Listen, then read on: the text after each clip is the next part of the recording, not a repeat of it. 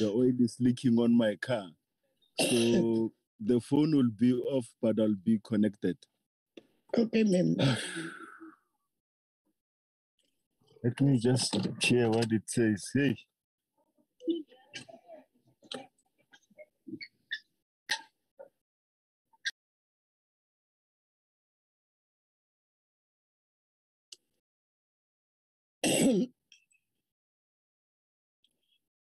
Marcel, is the department ready?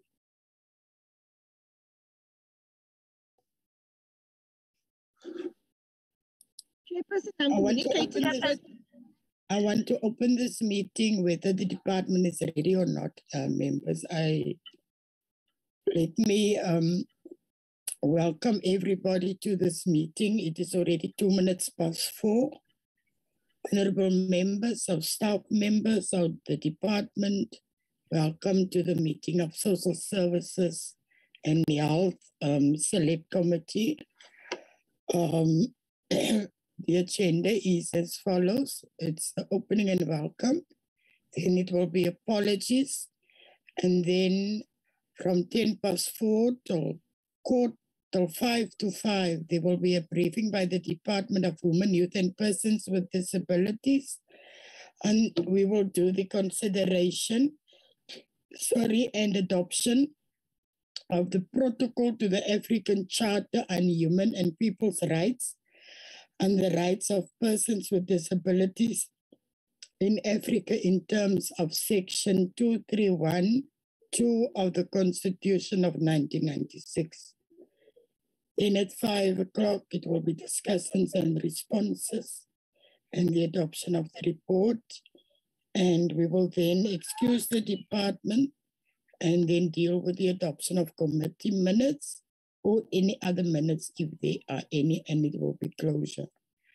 Can I get a mover and a seconder for the adoption of the agenda, please? I move, Chairperson. Is that Lehi? Yes, Chairperson. Thank you, my dear. And sorry, can I get the seconder?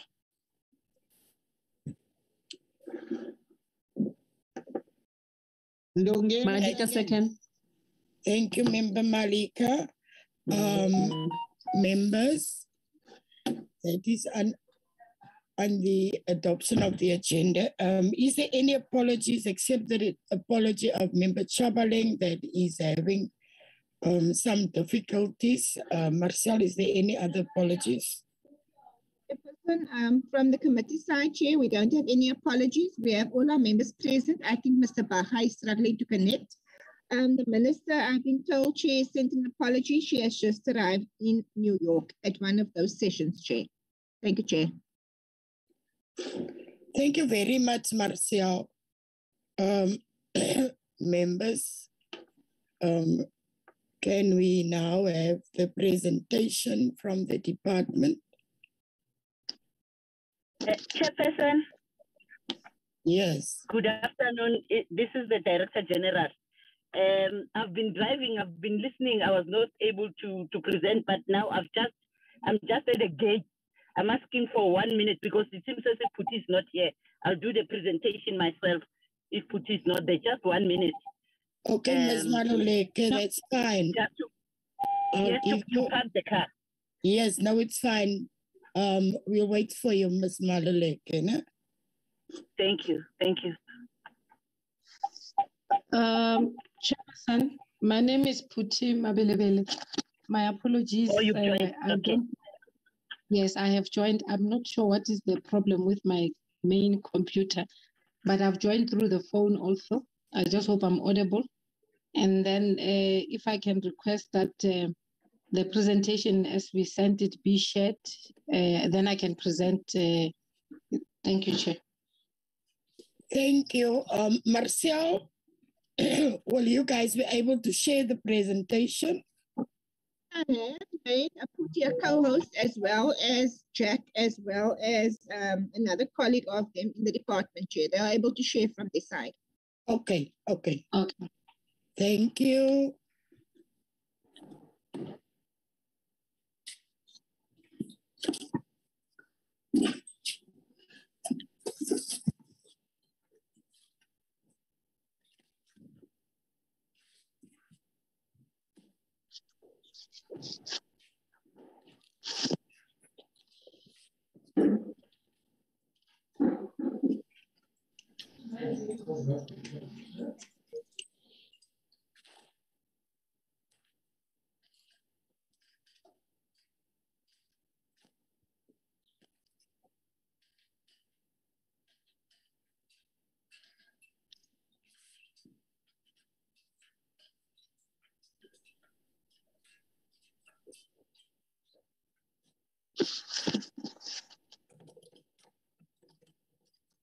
Thank you.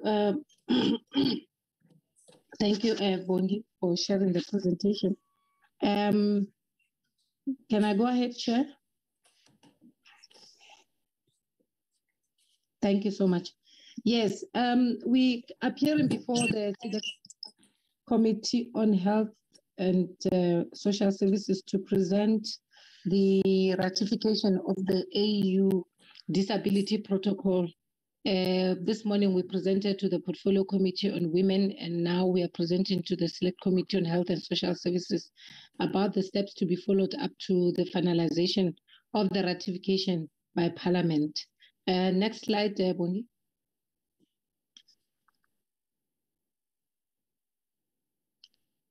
The purpose being to present the AU Disability Protocol for approval of the ratification, but also to request the recommendation of the Select Committee for this process to proceed to Parliament for voting. Next slide. Just in terms of background, Chair, on the 29th of January 2018, the 30th ordinary session of the Assembly held in Addis Ababa adopted the protocol to the African Charter on Human and People's Rights on the Rights of Persons with Disabilities in Africa. Now, the AU Protocol on the Rights of Persons with Disabilities aims to promote, protect, and ensure the full and equal enjoyment of all human and people's rights by all persons with disabilities, and also to ensure respect to their inherent dignity. This particular protocol constitutes an African instrument to advance the rights of persons with disabilities, cognizant of the obligations contained in the UNCRPD, which is the United Nations Convention on the Rights of Persons with Disabilities, which was ratified by South Africa in 2007. So South Africa signed the AU Protocol on the Rights of Persons with Disabilities on the 29th of April 2019, which then signaled the country's support and intention to ratify the protocol. The Department of Social Development, prior to the RPD, which is the Rights of Persons with Disabilities branch, joining the Department of Women, it was with the Department of Social Development. And upon the reconfiguration, this particular branch then joined the Department of Women and continued with the process. But prior to that, whilst the function was still with Social Development, extensive consultation took place where relevant departments, civil society organizations, Chapter 9 institutions were consulted widely regarding the required mechanism to domesticate this protocol. And subsequent to that, the presidential minute was issued to ensure that South Africa signs this protocol. Next slide.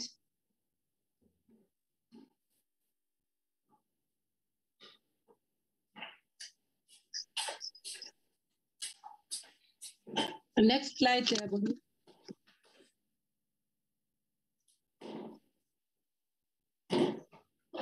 The slides have shifted to on strategic focus. On the screen, they're still on background. It's fine. I think members will not be able to see the strategic focus.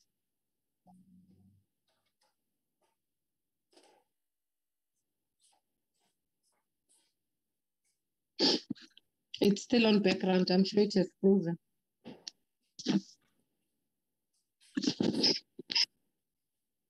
Yes, the strategic focus as it's appearing there. The National Development Plan commits South Africa to work towards an inclusive, prosperous society which is free of the scourge of poverty, inequality, and unemployment. And these are addressed, should have been addressed by 2030. Now, the white paper on the rights of persons with disabilities, which was approved by Cabinet in 2015, provides a roadmap for the equitable inclusion of and participation and beneficiation by persons with disabilities in realizing the Vision 2030 that is contained in the NDP.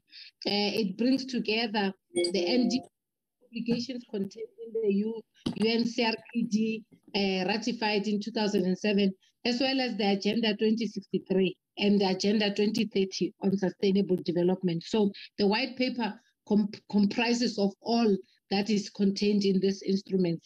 Now, in 2019, President Ramaphosa announced during the SONA that we will submit the protocol on the rights of persons with disabilities in Africa to Parliament for ratification. Now, the ratification of this protocol will strengthen the African perspective in the domestication process of the UNCRPD, which is the United Nations Convention on the Rights of Persons with Disabilities, which is currently underway. It will furthermore provide us with a continental platform to share good practice and learn from other countries how best to accelerate advancement of the rights of persons with disabilities in the continent. The provisions contained in the protocol furthermore provide guidance to ensuring disability equitable implementation of all the 7 priorities in the current medium-term strategic framework. So all the instruments that we have in government to ensure that we're able to implement and successfully address the rights of persons with disabilities have been considered in the composition of the protocol. Next slide. Implications for departments and vulnerable groups is that, one, we will not have any additional organizational or personnel implications as ratification of the protocol enhances the current arrangements rather than added additional responsibilities and functions.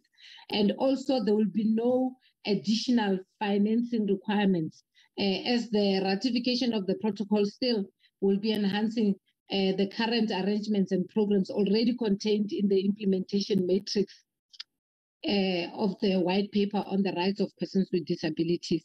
We intend in this year, 2022-23, our financial year, in terms of our plans, to ensure that we go on a countrywide awareness campaign, which will talk to all the instruments that we have developed, including especially this particular protocol that will have been, if once it has been ratified by Parliament. So we intend to ensure that we don't just announce that the AU protocol has been ratified, but we would want to ensure that we go in depth in terms of content and bring it to the attention of persons with disabilities in their respective communities so that they are aware of what this particular protocol entails and how it will benefit them.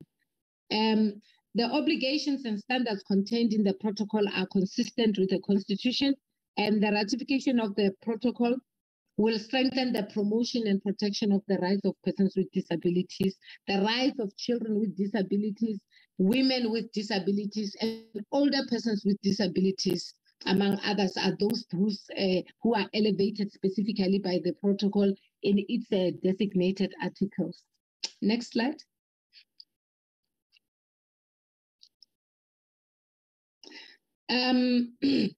In terms of implementation, we envisaging that the protocol has to be considered by both the National Assembly and the National Council of Provinces for purposes of ratification.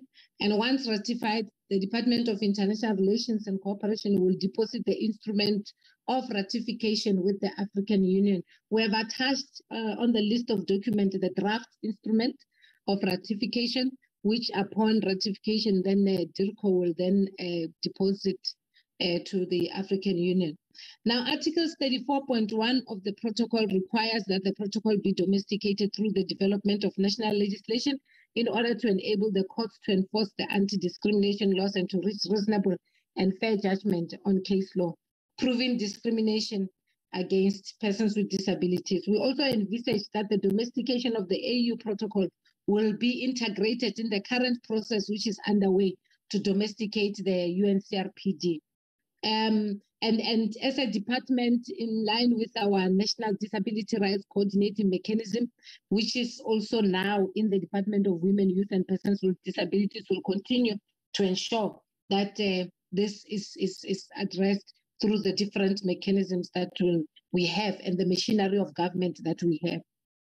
On Article 30, according to Article 34.2 of the protocol, requires that state parties designate, establish, strengthen, and maintain at a domestic level one or several mechanisms to monitor the implementation of policy, service delivery, protection of rights of persons with disabilities. And again, Article 33.2 of the UNCRPD and Article 34 of the African Union Disability Protocol provide for the designation of an independent monitoring mechanism of both instruments by law. Section 13(1)(b) of the South African Human Rights Commission Act of 2013 empowers the South African Human Rights Commission to monitor the implementation of and compliance with international and regional conventions and treaties, international and regional covenants, and international and regional charters relating to the object of the Commission. So we do have a mechanism that will assist us to monitor through the South African Human Rights Commission to monitor the implementation of the protocol and compliance thereof. In terms of risks and mitigation, we have made as a country an undertaking to the African Union on the 29th of April 2019 to ratify the protocol and commence with the process of domestication immediately after ratification. So if we fail to ratify the protocol, we would be damaging the reputation of South Africa, and we may compromise service delivery and protection of the rights and human dignity of persons with disabilities. Next slide. Which I think is a concluding slide. Okay, the financial implications, as indicated earlier, we are not foreseeing any additional financing requirements, as all the financing that is required to domesticate the protocol are contained in the current arrangements and programs in line with the implementation matrix of the white paper on the rights of persons with disabilities. Next slide. The constitutional implications. Once this protocol is ratified, we'll be able to fulfill the constitutional muster and will be enforceable through local legislation by our courts post-domestication project. And Section 2312 of the Constitution provides the mandate that international agreement binds the Republic only after it has been approved by resolution in both the National Assembly and the National Council of Provinces. Next slide. We therefore, in conclusion, recommend that the committee approve for the ratification by Parliament and further processing to deposit the protocol to the head office in Addis Ababa. Thank you, Chairperson.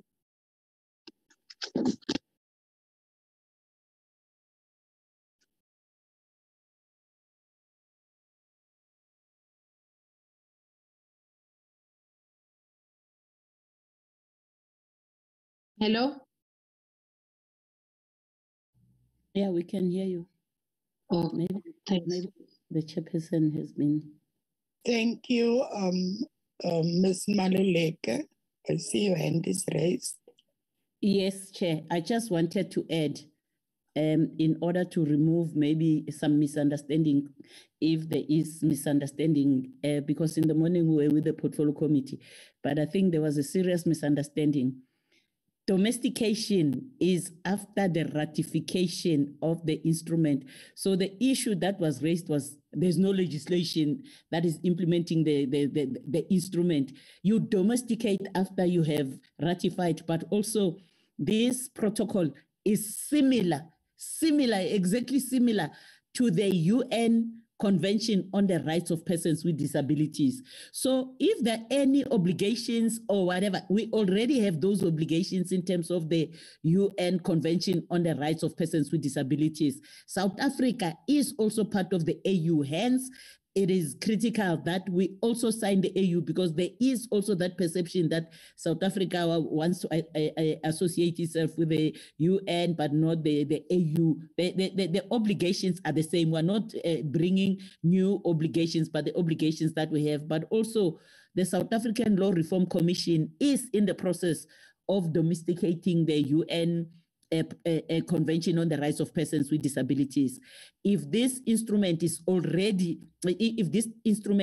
ratified, then automatically they will include this protocol where they mention the UN protocol, the UN Convention on the Rights of Persons with Disabilities. They will say, and the AU protocol on persons with disabilities. The protocol is already there, because the main issue was how are you going to enforce it if you don't have legislation? But our constitution is very clear that no instrument will be of force and effect until we domesticate it. And domestication happens after the ratification. So I thought maybe I need to clarify that one, but also to indicate that the state law advisor, both the state law advisor, Justice in Justice and in DECO, they support. The only thing that raised a confusion and in the morning is because the state law advisor from DECO was saying there's no legislation, and we had to indicate that the South African Law Reform Commission is in the process of developing legislation. And in fact, the issue paper was gazetted last year, and there were consultations. Now they are busy incorporating the inputs and deciding whether they will develop one legislation or they will need 2 or 3 separate legislations. That is what they are focusing on now. However, I don't see any challenge with this instrument because also we have a white paper which had already incorporated, as Puti had said, that it has incorporated the UN convention. So already this protocol will find the ground being ready. Thank you, Chair. Thank you, DG, for that clarification. Members, before I move on to the question, is our legal person in the meeting? Good afternoon, Chairperson. Yes, I'm Barbara Lewis, and I'm the Parliamentary Legal Advisor assisting the committee in this issue. I am present. Thank you. Thank you. Whenever we need to get an input from you, I will give you that opportunity. Thank you, Chair. Do you want to go now, or must I? I think I'll finish with you before I move over to members. Ms. Lewis, you can also, if you want to give an input, I will allow Thank you, you. Chair. Thank you, Chair. Colleagues from the department, both from the Department of Women, Children and Persons with Disabilities, as well as DERCO, I had a glance at the legal opinions that that was just referred to, and not to. I don't want to just repeat everything that's said, so I'm going to keep it very short and sweet.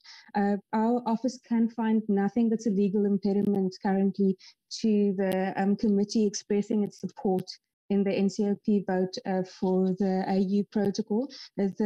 Everything that's in there, as has been stated, is aligned with the sentiment also that's in the Bill of Rights with regards to the rights that overlap there. So just legally speaking, we can't find anything presently that prohibits or impedes the committee from expressing its support. And as explained, domestication will then follow through legislation and other instruments, and nothing in future prevents the committee from asking the executive to report on how that implementation is going and how that is being given legal framework and effect to. But at present, just for the Section 231 obligation that is placed on Parliament, for purposes of ratification, our office aligns ourselves with the previous opinions expressed by the department. Thank you, Chair. Thank you, Ms. Lewis.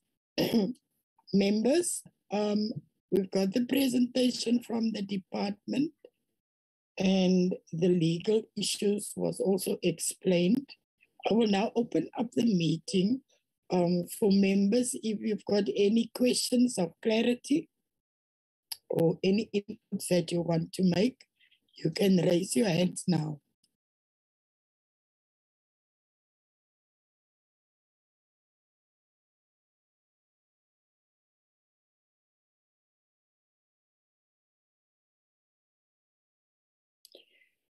Okay, if that's the case, it seems like everybody is satisfied with the presentation.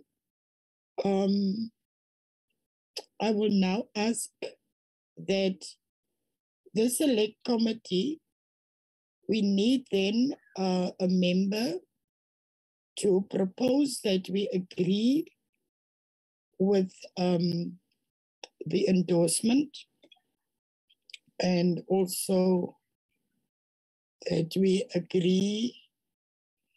Thank you, Marcel. Members, I will read out the report of the Select Committee of Health and Social Services on the protocol to the African Charter on Human and People's Rights and the rights of persons with disabilities in Africa in terms of Section 2312 of the Constitution 1996, dated 22nd March 2022. The Select Committee on Health and Social Services have considered the protocol to the African Charter on Human and People's Rights and the rights of persons with disabilities in Africa in terms of Section 2312 of the Constitution 1996 reports as follows. The committee recommends that the Council, in terms of Section 2312 of the Constitution, approve the said protocol. Report to be considered. Can we have a mover to endorse this report?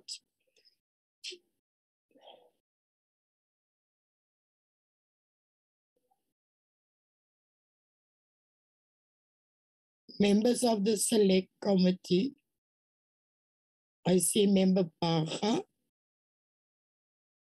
Member Baga. Thank you, Chairperson. Chairperson, I want to move in support of this presentation. So I'm in support.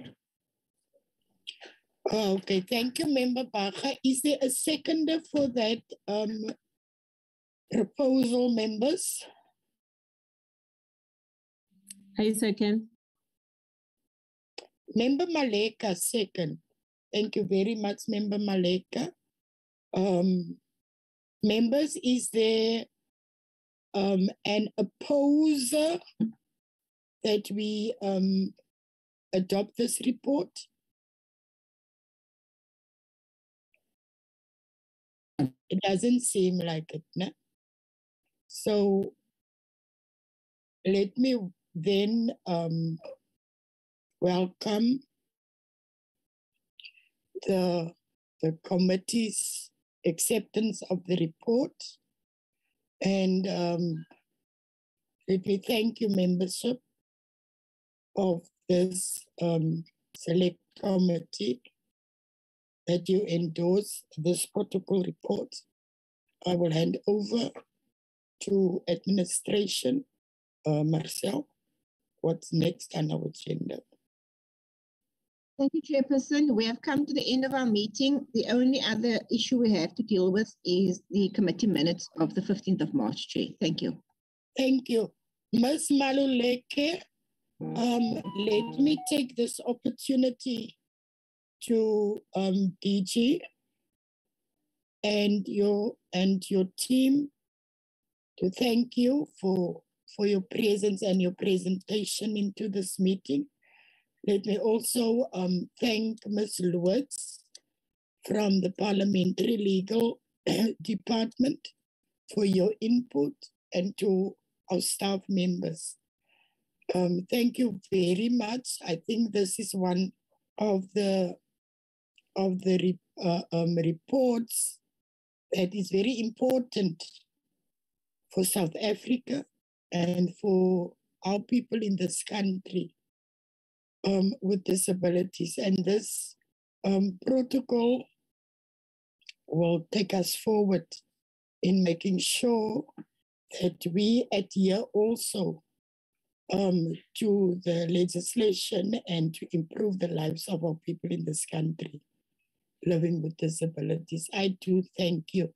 Anything from the department, Mrs. Maleku? Thank you very much, Chair. Thank you very much for your continued support to the department. Thank you so much. Thank you. Ms. Maluleke and Ms. Puti and all the others, you are excused. We will now continue with our official business of our committee. But thank you very much that you blessed us, and send our regards to your minister.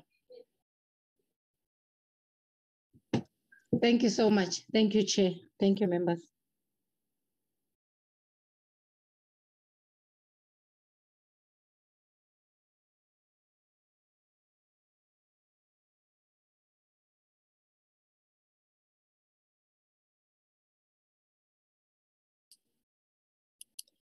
Thank you, members. We will know with the draft minutes of the virtual meeting of the Select Committee on Health and Social Services of the 15th March 2022, and the agenda was the briefing by the Department of Social Development and SASSA, and all members were present. And I believe you did receive this minutes. If there is anyone who think there is some rectifications that needs to happen in this minutes, you can now raise your hand.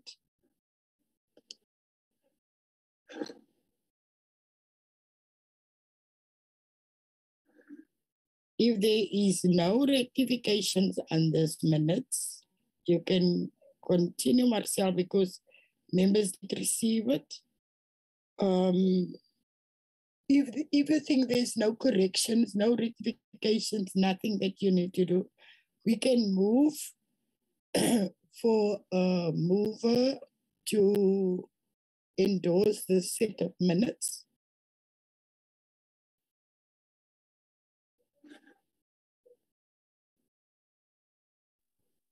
Dongeni moves, Chair. Thank you, Member Dongeni. Do we have a seconder? Second.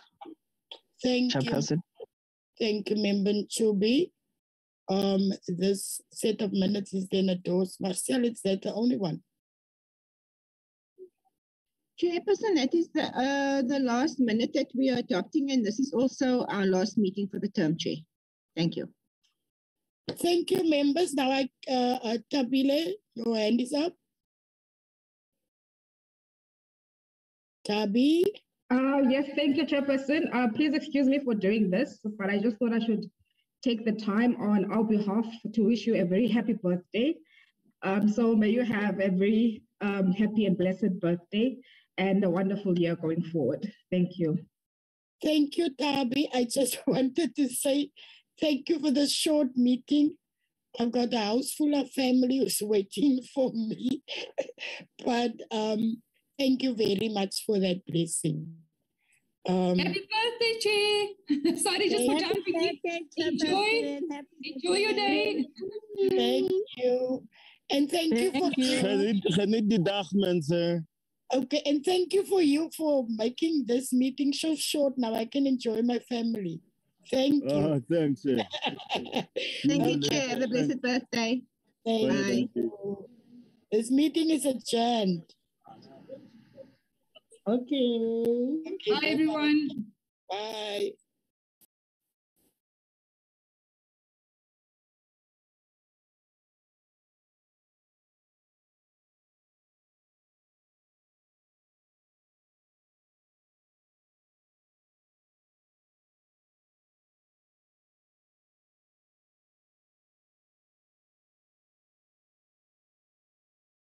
Record.